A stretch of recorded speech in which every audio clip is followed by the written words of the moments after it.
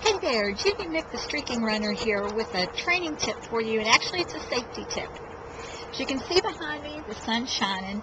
I had some hot and humid runs here, especially on the long runs. It's a good idea to go out early in the morning if you can, but sometimes with the weather the way it has been, it's still hot. The other morning I went out for a 2-hour run. It went out at 5:30, 6 o'clock. It was already in the 80s with 80% humidity. So one of the things you have to worry about is staying hydrated and staying safe.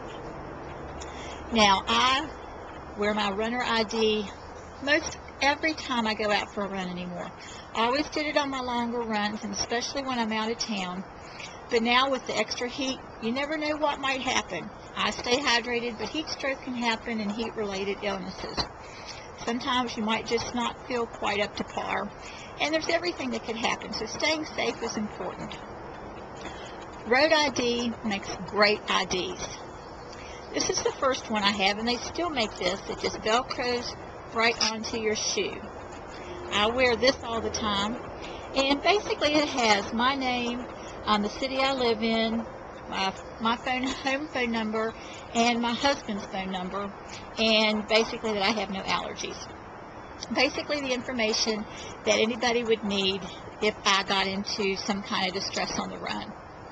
Now, luckily, I've never needed it, and 9 times out of 10, you may never need it either.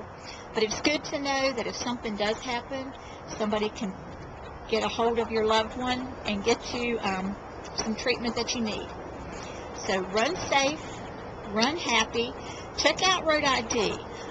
They have some really great products there, and they are super. And while you're there, read their story.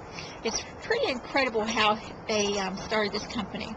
You can check it out at budurl.com/roadid.